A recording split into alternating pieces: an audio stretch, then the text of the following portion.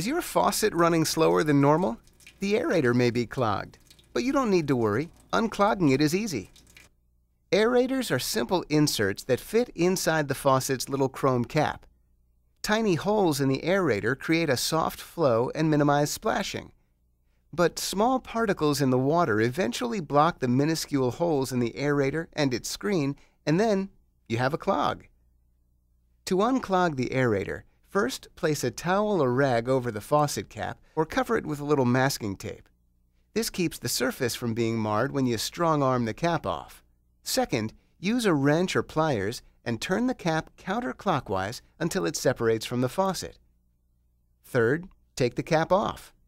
You'll want to pay attention to the way the inserts are arranged because you have to replace these parts in the same sequence and position. Now that you've noted that, remove the aerator screen and restrictor.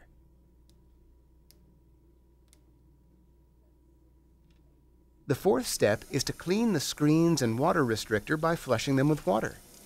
You may need to use a brush or push through the tiny holes with a needle or pin to unclog them. Even if a couple are clogged, your water flow is reduced. The final step is to reassemble the aerator in the reverse order.